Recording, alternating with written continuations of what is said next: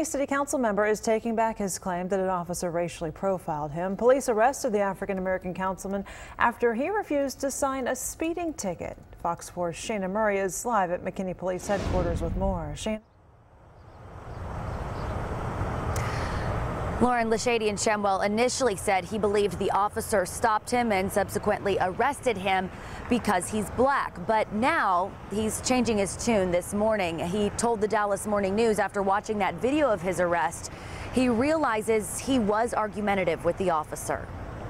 You better call Chief Conley. I'm not going to tell you again. Step out of the video. You're not going to tell me again? I'm not going to tell you again. You are making a really bad decision here.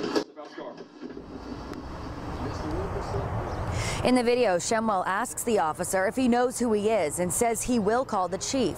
The officer says he's going to cite Shemwell for speeding and failing to change the address on his license within 30 days. Before seeing this video, Shemwell told reporters there's no way he was speeding 20 miles over the speed limit like the officer claimed. He believed the officer stopped him for a different reason.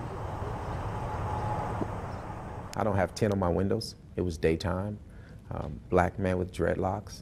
At the time, my hair wasn't pinned back like this. They were falling down my face. So I believe that I was racially profiled from the beginning.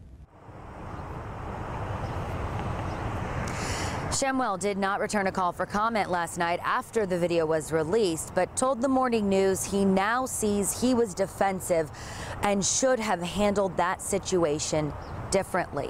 And police released that video late yesterday, but otherwise are not doing any on-camera interviews or answering specific questions about that arrest. Reporting live in McKinney, Shannon Murray on Good Day.